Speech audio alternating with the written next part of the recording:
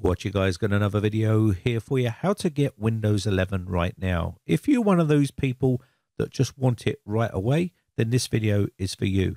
You're going to need to make sure your computer is compatible. Get into your BIOS. This is an Intel based system. I'll show you this and I'll show you AMD as well.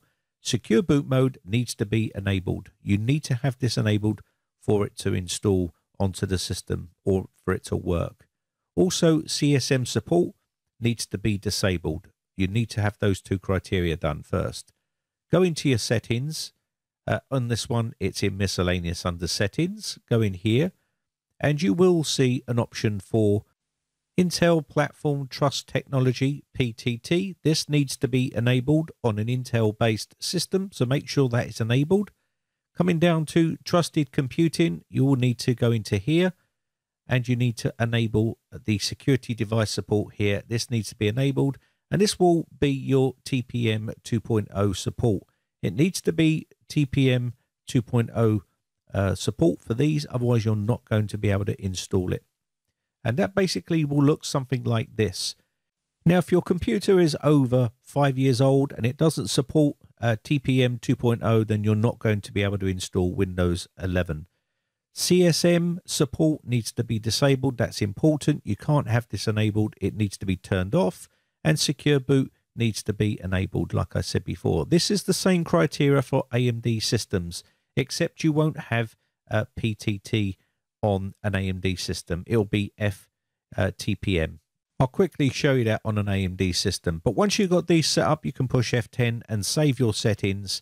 And then I'll show you exactly what it will look like once we get back to the desktop. And I'll show you before you can go ahead and install Windows 11. So on an AMD system, you'd get into the BIOS and go to your settings here.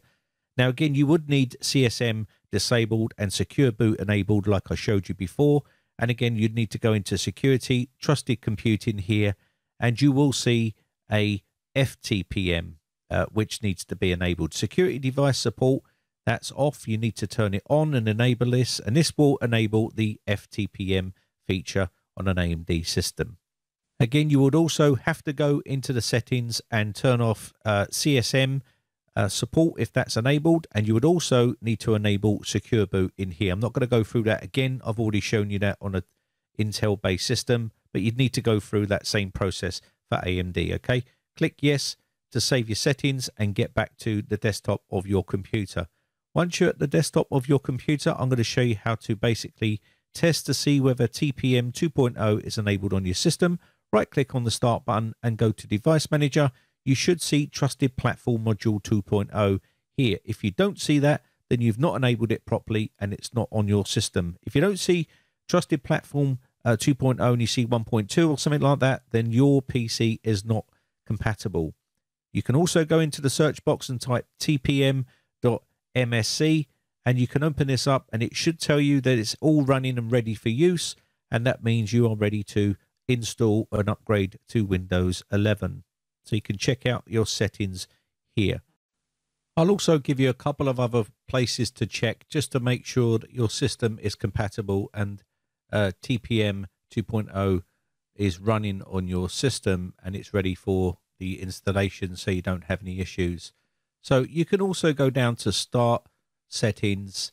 Inside here, go to Update and Security. In here, you can check for your Windows security here. Click on Windows security.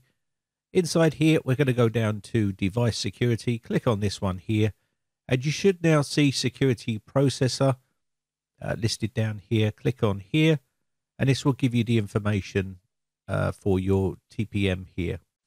You can see here it says status ready to go, so we're ready to install our Windows 11.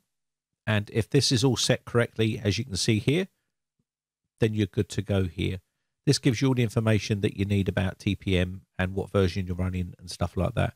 Now, I'll also show you where you can do it in PowerShell. Now, if you've already come to the conclusion that yours is compatible, you can skip all this part and go through the setting up an installation process of Windows 11. I'll show you how to do that in a second.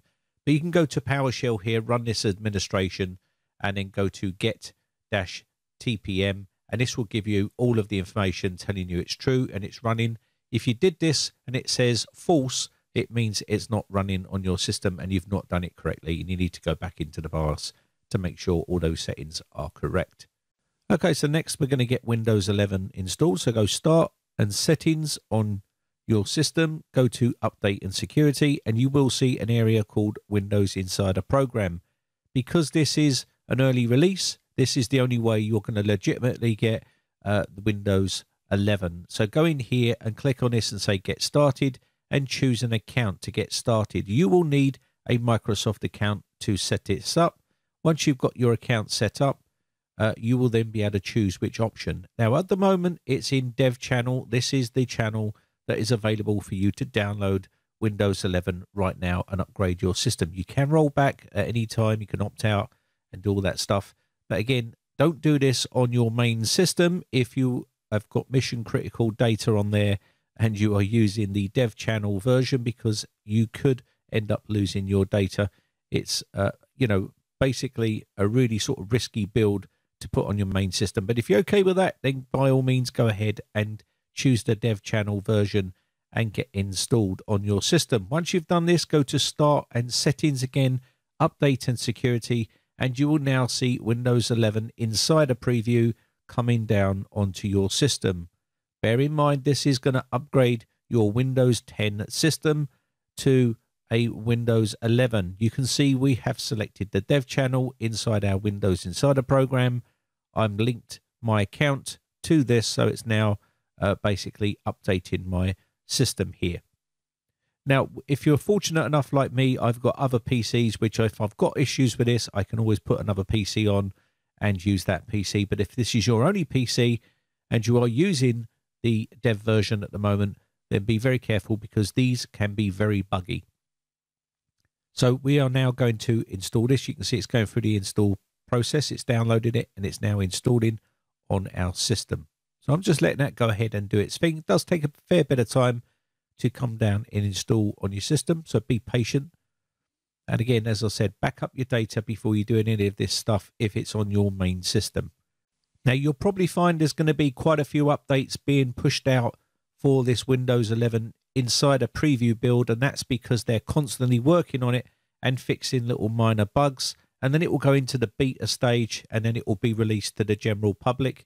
But you can see here, this is now telling me that it needs a restart. It's finished the installation and it needs to restart the system. So I'm going to go ahead and restart the system here. You can set a timer for when you want to restart your system. I'm going to do it right away.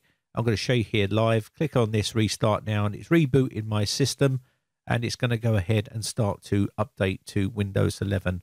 I'll skip through this stuff a little bit quickly here because it does take a fair bit of time, but you'll get the general idea of what's going to happen to your system. It will restart and boot up a few times during this process, so be patient. Don't turn off the computer.